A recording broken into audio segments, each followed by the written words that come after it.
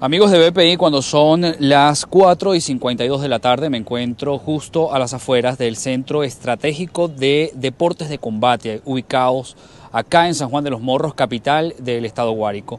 Lo que ustedes observan a mis espaldas iba a ser un centro estratégico de deportes para disciplinas de combate como el taekwondo, el kempo, entre otras. Sin embargo, hoy se ha convertido en un refugio para 11 familias que se han quedado damnificadas sin viviendas desde hace un año aproximadamente, y las autoridades del gobierno regional las han trasladado hasta acá. Aquí se mantienen aún viviendo en pésimas condiciones. Nosotros vamos a invitarlos a ustedes a que en las cámaras y en las imágenes de nuestro compañero Giancarlos Maxero observen un poco en las condiciones en las que estas personas están viviendo en este momento. Aquí, como ya lo habíamos dicho, están viviendo 11 familias que están viviendo en condiciones infrahumanas. Solamente las condiciones mínimas nos han contado que cuentan en este refugio que ha sido habilitado para ellos.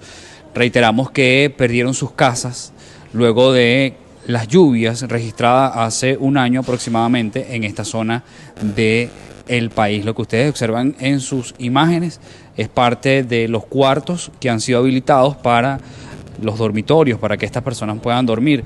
Aquí habitan no solamente adultos mayores, también niños, hay una gran cantidad de niños. Ya vamos a conversar con algunas de las personas que habitan aquí para que nos cuenten también las condiciones en las que están y mayores detalles. Sin embargo, queremos que ustedes observen las imágenes detalladamente para que se den cuenta en las condiciones en las que están viviendo. Allí, este es uno de los cuartos de este refugio. Aquí habita una familia. Las lluvias cada vez que llueve empeoran la situación, ya que el agua anega la zona, el agua entra a este lugar y así como ustedes pueden ver, pues se inunda parte de los cuartos de este refugio, que repetimos, iba a ser un centro de deporte. Sin embargo, hoy en día está albergando a más de 11 familias. Nosotros vamos a conversar con algunas de ellas. Aquí tenemos a alguna de estas personas. Nos va a decir su nombre y su apellido primeramente y nos va a contar cómo están viviendo, cuáles son las condiciones que ustedes tienen actualmente y cuánto tiempo tienen ustedes acá. Mi nombre es Liliana Utriz. Tenemos ya un año aquí y bueno, las condiciones que vivimos son pésimas. Cuando llueve es horrible, todo se moja. Cuando se nos termina el gas es un problema con el gas, con lo único que no tenemos problema así es con el agua, pero con referente a todos los niños viven enfermos. Es horrible las condiciones que estamos viviendo aquí. ¿Cuántos niños hay aquí aproximadamente? 21.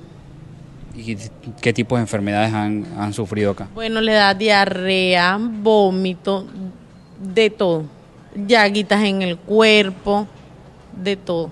¿Cómo se llama el sector donde ustedes vivían? ¿En qué condiciones vivían ustedes y en las que están ahora?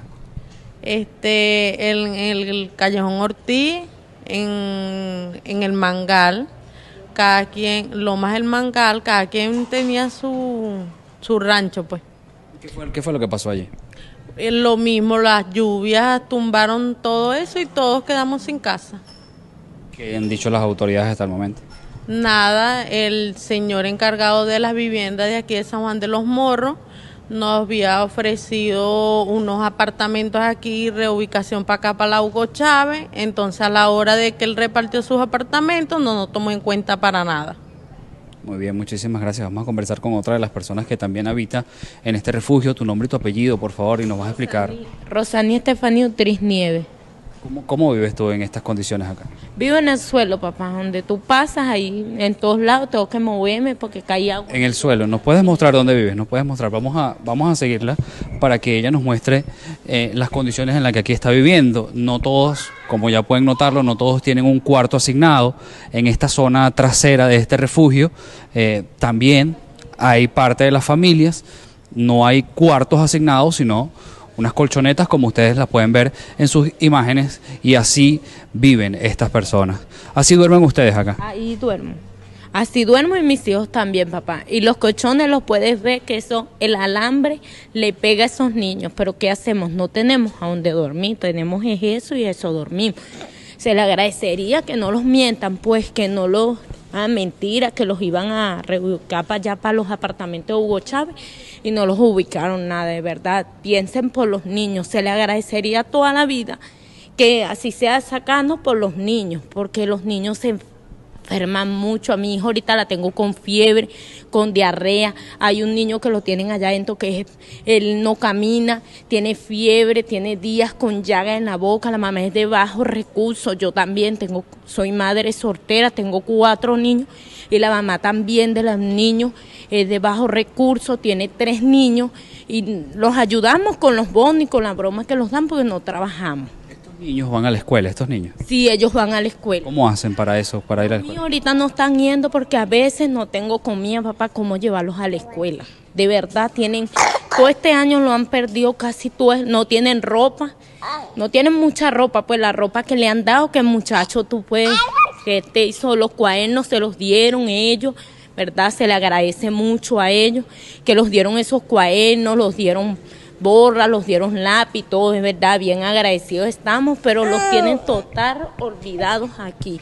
Lo único que todos los meses los dan una caja de comida, es lo único que, mira, hay problemas con el gas, con el agua, eso porque un muchacho, un vecino los dijo que agarráramos esa toma y agarremos agua de ahí, por eso, y no todos los días agarramos cuando tenemos los tanques vacíos, pero el resto aquí no van a decir que vienen a hacer una fiestica los de afuera, pues los domingos venían a traerle comida, pero los hermanos y eso, no eran del gobierno que los venían a traer, lo único que todos los meses, el 13 los toca la comida, el otro así, los 13 nada más, y a veces se tarda hasta 1 semana, 2 semanas, que yo no le he tenido que dejar nada, que darle a mis hijos y los acostamos así porque en verdad no tenemos.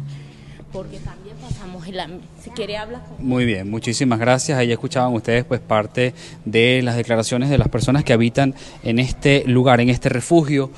Entre sus palabras ustedes escuchaban que hasta el momento no han recibido ningún tipo de ayuda de parte de las autoridades. Quisiéramos mostrar un poco también la entrada de este refugio, porque nos han contado que hay niños que han sufrido accidentes en un hueco que ha dejado la empresa hidrológica PAES en unos trabajos referentes a una tubería de aguas blancas que iba a ser instalada ya hace aproximadamente más de 2 años y hasta el momento esos trabajos han quedado paralizados.